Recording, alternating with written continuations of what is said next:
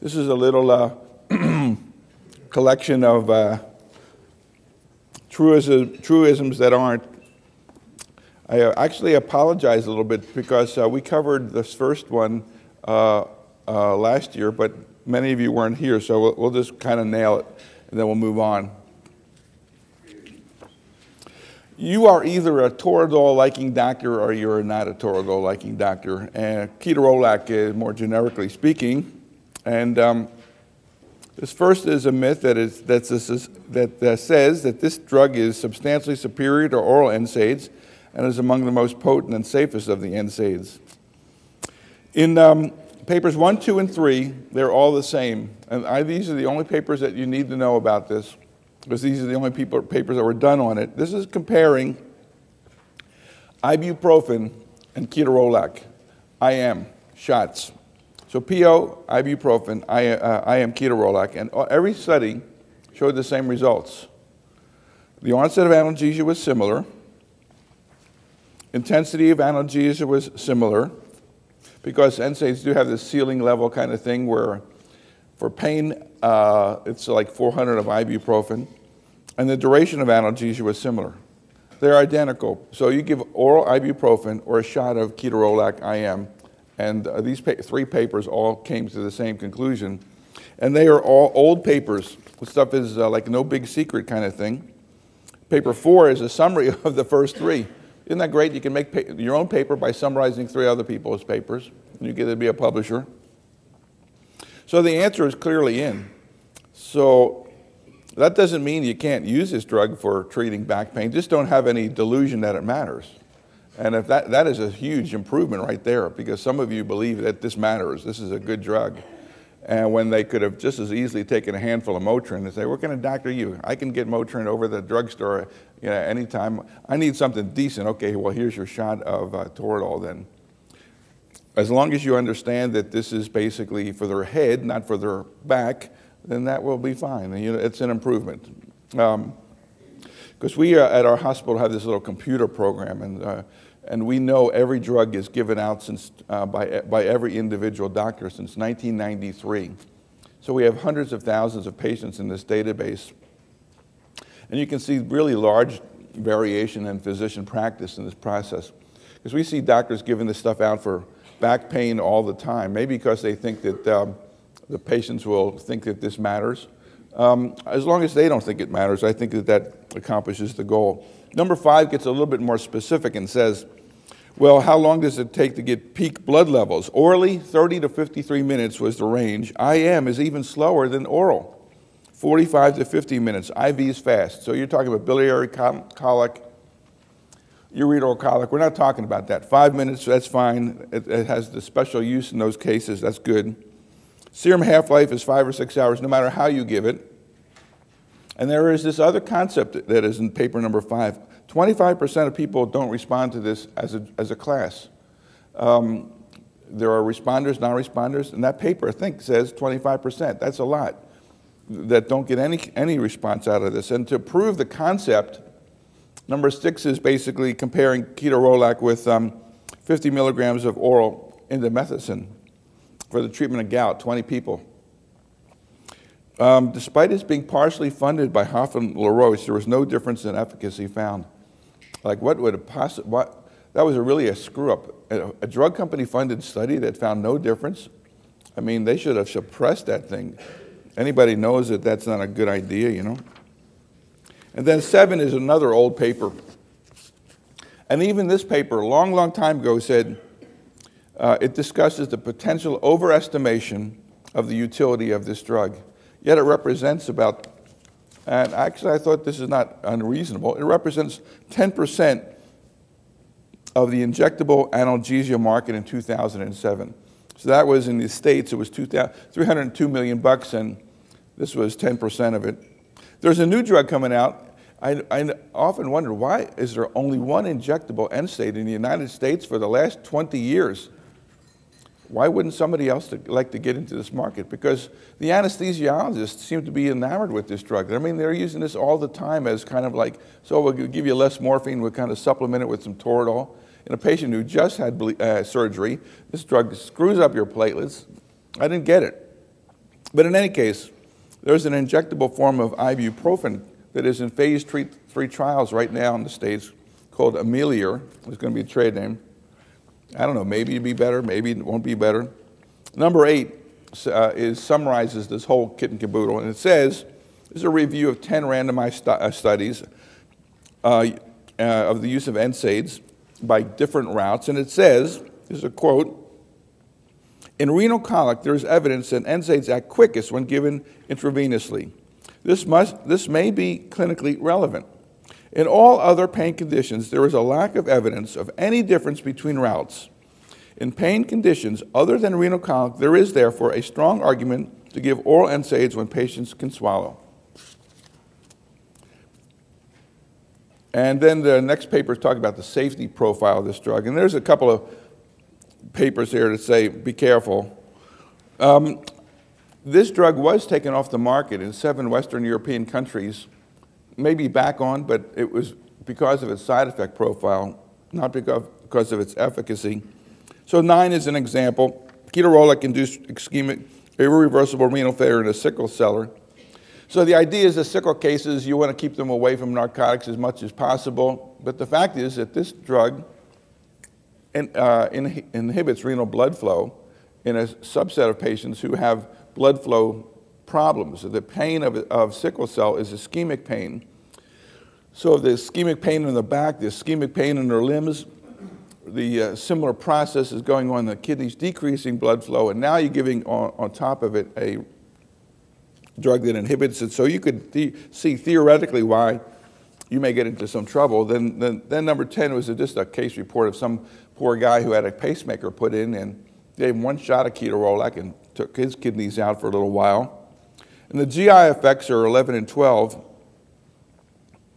The number 11 looked at the odds ratio for NSAIDs to cause a hospitalizable GI bleed. And they compared people coming into the hospital, what NSAID were you on, what NSAID were you on any NSAID at all? And the risk of a GI bleed with oral ketorolac was 25 times greater than being on no NSAID. And to put that in perspective, the risk of a GI bleed, hospitalizable GI bleed, was 3 times greater being on ibuprofen. 25 times greater with ketorolac, 3 times greater with ibuprofen. Was that a fluke? No. You go to paper number 12, 1,500 Italians, upper GI bleeds. The relative risk of bleeding with ketorolac was 24.7 versus 2.1 for ibuprofen. And the other thing about it that makes it clear that this drug is a really atypical NSAID is you're only allowed to give it for 5 days. You look at a package insert kind of thing. And it's only supposed to be given when you're on it parenterally in the hospital. You're allowed a total dose of over 5 days. That's it, including the days that you were getting it by shot. And the pill form of this stuff is less than the IM form of this drug or the IV form. The pill form is 10 milligrams. Where do you see a drug? You got 10 milligrams orally, 15 or 30, or used to be 60 milligrams IM. It's bass backwards. So this is, as Billy Mallon would say, the Black & Decker stomach wrecker. The second cluster of papers is about why don't we use local anesthesia to start IVs, particularly in kids. Any of you ever had your kid have an operation at some children's hospital? Anybody here ever have their kid have it? Did they use some kind of local anesthetic when they started the kid's IV? Versed. So actually, not this one, my youngest son had a little surgery there, elective surgery. Then when they came into the Children's Hospital of Los Angeles for that, they slapped on some, at that time, they slapped on some EMLA cream onto both dorsums of the wrist with a plastic dressing over top, you know, one of those adherent pieces of cellophane kind of thing. And by the time that you get registered and they keep on asking you over and over and over, does Johnny have any allergies ad nauseum? Like, did you hear it the first time kind of thing? Yeah, everybody's so important. Anyway, by the time they do that, they can start an IV in the dorsum of their hands. And so this is kind of routine practice at pediatric hospitals, is to be sensitive to the fact that these kids can freak out. And you've all seen kids who have had bad medical experiences, and when they see you in your white coat, they just freak because it reminds them of the bad experience they had before, and the kids are just out of control. We've all seen some of those kids. So these are the papers that kind of make the case. Let's take a small incremental amount of time to make this process a little less painful, particularly for the kids. And the summary of the papers, I mean, there are no papers that say don't do this. They all say do it, and nobody does it. Any of you work at the ER where they use a little anesthesia for topical or local or for IVs? Yours? Yes? And you too? See, the Australians are civilized, you know. They have nitrous oxide that they can give. They don't have patient satisfaction surveys, you know. They have, you know, all of these things. All right, anybody else who do this? Because honestly, we had a policy at our department where I've been the director there for, they've tolerated me for 20-some years, since 1985. That we were going to do all the IVs that were not going to be commando, life, you got to have it right this minute kind of thing. Every one of those, the nurses could use a little alkalized lidocaine, make a little bee sting kind of thing there to make these IVs less painful. When I had my gallbladder extracted a couple dozen years ago, the nurse anesthetist at the hospital said, I'm going to give you a little lidocaine, I'm going to then start an IV. And it was like, wow, I really, really appreciated her doing that because I'm fundamentally a coward kind of thing. And if you miss the IV, when you have to start another one, well, then that one didn't hurt. I can do, you know, I can tolerate the other one. But, you know, we just, there's pain that we have to endure and pain we don't have to endure. This is pain we don't have to endure if somebody's just willing to take a little bit of time. So what techniques do you use at your hospital for that? For kids, we just put a wall of MR or ibuprofen on there and put a film dressing on it. Blob? And your hospital same? Yeah, the same thing, routine. In Britain, it's the same as well. So we're kind of the oddballs here, basically. What about the Canadians? You do it too? We get fights from our IV therapy team because they insist that it makes the IV start harder, but when it's our That's not true. When it's our nurses in the ER, we'll do it. And is it a blob of something that you put on there as well? Yeah. EMLA? The problem with EMLA is basically it takes like 40, it's slow. It's 45 minutes. And, you know, there is another cream that's available. I'll show you some papers on it called ELA Max, or I forget. I'll show you the name of it. It's over the counter. It's 4% lidocaine. It's $50 a tube. I'm not so sure why it's so expensive, but you can't be using all that much, a little dab will do you kind of thing. Is anybody using any injection of xylocaine, you know, 30 gauge needle, little bleb kind of thing? And is this only in kids or is this adults too? We'll use the injection in nervous adults. Pardon me? We'll give nervous adults a little injection. So, and the idea of having the nurses can do it on their own say so? Yeah, okay. So the Canadians and the Australians are telling us that this is not such a wacky idea. The literature on it is frankly compelling. It basically shows that it works and it doesn't make it harder to start an IV. It's not an issue about I can't see the veins now. I mean, that's all of the objections have been looked at and basically discarded in these studies, although clearly these people doing this are, you know, prejudiced in favor of the technique and the idea of doing it. But it's nice to see that, you know, there's groups of people do it. Any of you in the U.S. do it? Really? Yeah, we do it as kind of the nurse's discretion. They can do it, use a little bit of lidocaine. The problem with using the nurse's discretion is that they won't. I don't trust them to do it. I think everybody should have an 18-gauge IV started every 6 months. I think all of us should have an unnecessary organ removed every year so that we can be given a gown that doesn't cover our tush, given a bell that's not connected to anything, so you're madly pressing this thing, nobody's coming, you know. We need to be on the other side of it periodically so that we can kind of get the sense of what it's like to be in the dependent role of a patient. So our policy was it wasn't at their discretion, because I was of the view they won't do it, they'll just blow it off. But They only did it when I was working.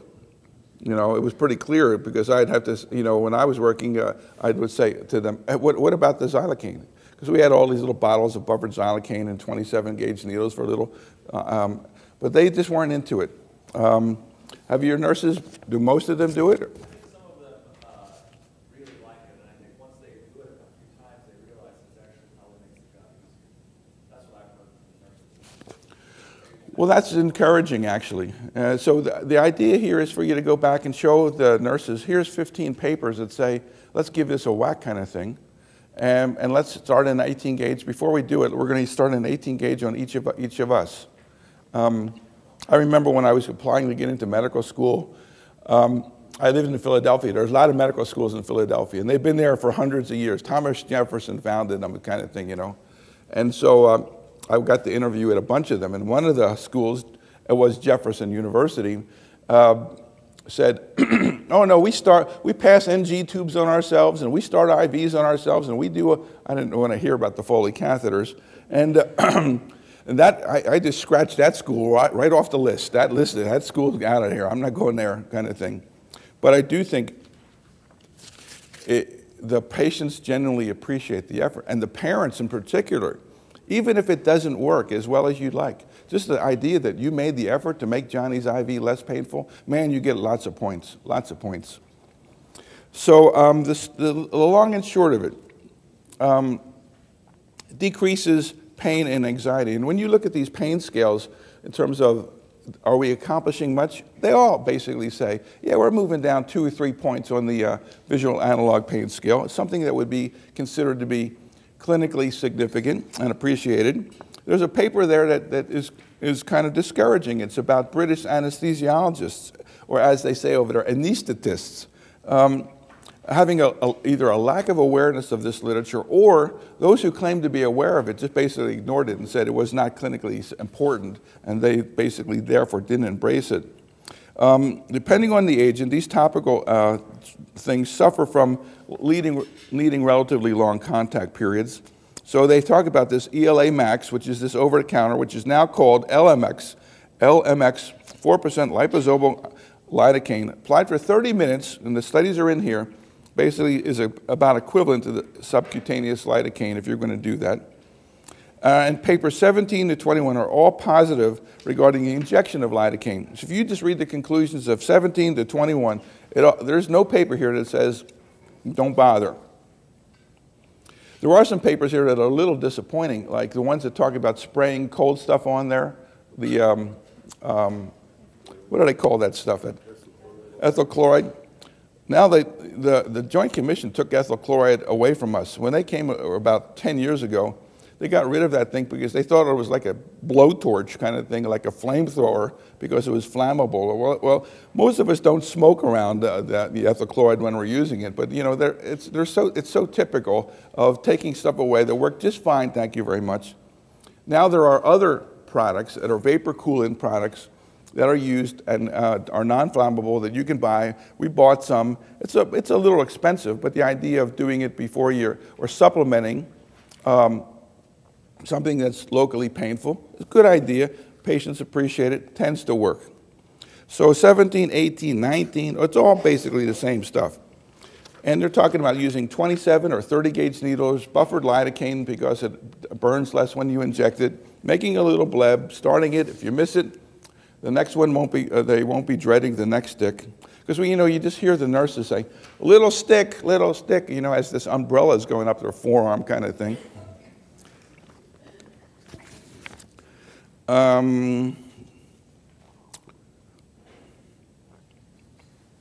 Yeah, I think that's the summary there. 25 through 30 are all papers that talk about newer techniques to provide local anesthesia. Any of you use any of these newer techniques? Like 25 is a needle-free injector, just kind of blasts it into the skin like you're getting your immunizations in the Army where they just kind of blast this stuff up against your deltoid. Needle-free injection is 26, iontophoresis is 27, laser-assisted topical anesthesia 28, number 29 is another laser thing, 30, ultrasound-facilitated topical anesthesia. All of these things, I wouldn't invest in any of them because ultimately, we're not into embracing the idea that we ought to do this. It's all viewed as a pain in the butt. It's going to take more time. Buck up here and just a little stick and go about your business as usual. So, but there are all of these people coming up with ways to deal with this issue, should you choose to. So I think the issue here is mentally, we just don't choose to. And then another way, I like number 31, another way to decrease the pain associated with IVs is not to start IVs. So here at a teaching hospital, they went around and looked at everybody who had an IV running and said, is that running because you need the fluids or because we're putting drugs through it? And they found that 42% of their IVs were running, the patient wasn't getting it for fluids, they were taking oral fluids, and there was no drugs running through it. So they were considered idle IVs. And by indoctrinating the house staff, they cut it down from 42% of the IVs being nothing happening to 29%, which is, a marginal, I think it's still bad. We just start IVs in everybody, and particularly in the pre-hospital setting. Every Tom, Dick, and Harry comes in from the ambulance has got an IV running. It's like, well, what the heck? Did you get them any fluid? No. It's one of those, well, you never know, Doc. You never know. You might need it. They might go into cardiac arrest right in front of our eyes here. We need to have that IV in place. And everybody in an ambulance, at least in the States, gets supplemental oxygen. Like 21% oxygen is not enough, no matter what's wrong with you. We need to give you more. If 21% is good, 30% is better. So everybody comes in, IV and oxygen, IV and oxygen. And then they're in these backboards, which is causing them great grief kind of thing. 33 to 38 discuss ways to increase the success rate of IV. Somebody was talking about that yesterday. Number 33, here's a warming mitt. You put your hand in this thing here, and it dilates all the vessels in your hand, and you can start IVs better. Now, this is a commercial product. You wouldn't think you would need a warming mitt. You could just put a hot towel in there kind of thing out of the, well, the blanket warmer is is certainly not hot. But the idea of just rinsing out a towel and putting it under hot water kind of thing and wringing it out and laying it on somebody's hand just so that you could increase your chances in somebody who looks like they're going to be a tough stick. That would be the equivalent. That's 33. 34 and 36 and 37 and 38. You know about this idea about putting topical nitroglycerin ointment on, dilating blood vessels? Anybody know about that? You guys do that? This is kind of, it's kind of like, can't you get systemic effects from putting stuff on topically like that? Don't they have nitroglycerin cream that you put on people's chest? Well, apparently, if you read all 4 of these papers, it's not an issue. They put this stuff on people's hands, it dilates the vessels, makes starting the IVs easier, and they don't get any systemic effects from it. There's 4 papers there that basically say this is a way to do it. And then lastly is this paper 35, ultrasound visualization of hand veins. See, anybody do this? There's a couple of papers on this now that talk about, we got the little probe here and we put it over the dorsum of the hand or the antecubital, we find the veins and we make it easier, and they taught the nurses how to do that. You guys teach the nurses how to do that? Do they have a protocol, or are you working on one?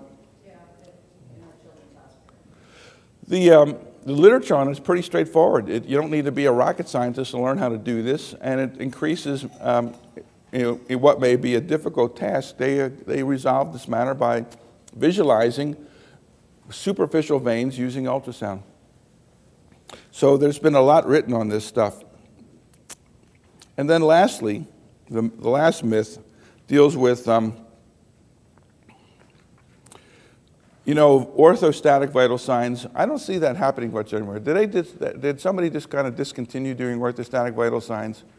And the idea of trying to detect occult hypovolemia through doing orthostatic vital signs, where you go horizontal, stand them up, blood pressure drop, looking for a blood pressure drop or a pulse increase of 20 or 30, depending on what criteria you're using.